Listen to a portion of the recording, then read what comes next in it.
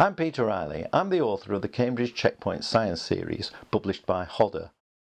The series comprises 3 student books, 3 teachers' resource books, 3 workbooks and a revision guide to help students aim for the highest grades in their future science examinations. In addition, I have also written over 250 science books for teachers, students and children in a career spanning almost 40 years.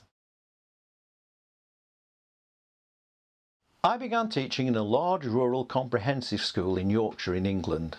When I arrived, the school had just got a brand new suite of laboratories and I was put in charge of looking after 2 of them, setting them up and running them for 3 years that I was there. I moved to a grammar school in Lancashire and this merged with the neighbouring girls' high school to form one of the largest new comprehensive schools in the area. And I became head of science there, and we had 10 laboratories, 9 full-time science teachers, up to 5 part-time science teachers and 4 laboratory technicians. And I stayed in that post for 17 years until I became a full-time science author in 1996. When the 2 schools merged, in years 8 to 11 we had the grammar school and the high school students, but in year 7 we had students with a wider range of ability. And I began to write worksheets for those students when they were studying biology. And as they moved into years 8 and 9, I continued to write worksheets for them. A visiting publisher saw my worksheets and encouraged me to write a biology book, and that biology book became Life Science, and it was my first book. The new comprehensive school inherited 60 microscopes from the 2 previous schools, the grammar school and the girls' high school. So we did a lot of microscope work, and in Life Science I devoted a chapter to the microscope and how it is used. Another company saw this work and asked me to devise a microscope set and to write a book of experiments, and this became Microworld Microscope Set. Following the success of Microworld, another publisher asked me to write a book about microscopes and its application across the sciences, from veterinary and medical studies to forensic science and metallurgy.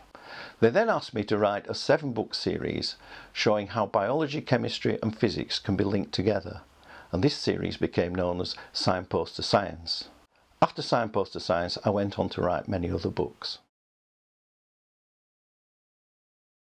My writing did help my teaching because in 1988 the national curriculum in the United Kingdom was launched, and this caused lots of changes to the way that 11 to 14-year-old students were taught.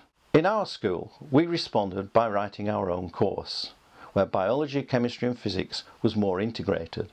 This meant that the science teachers had also got to learn about biology, chemistry and physics and not just their own specialism. As I'd also written quite a few books by now on biology, chemistry and physics, I was able to bring that into my own teaching and to help my colleagues in the way that they addressed the course.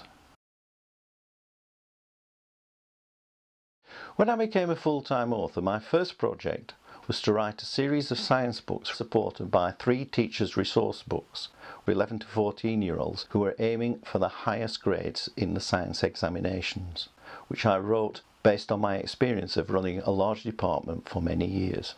These books are published as Biology Now, Chemistry Now and Physics Now by John Murray. In the year 2000, the Physics Now student book won the School Book Award for Science, Secondary, which is awarded by the Times Educational Supplement and the Education Publishers Council. They went on to be taken up by schools not just in the United Kingdom, but around the world. Following the international success of the Now series, I was asked to write a series specifically for students taking the Cambridge Secondary 1 Checkpoint Test in Science. I was encouraged to keep the award-winning format of the Now books and adapted them to meet the demands of the Cambridge Secondary 1 Science Curriculum framework.